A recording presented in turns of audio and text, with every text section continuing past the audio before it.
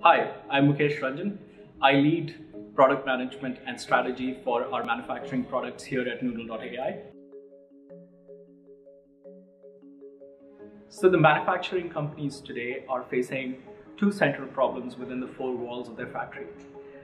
One is of unplanned downtime, which is related to the assets and the equipment that they own going down without any notification.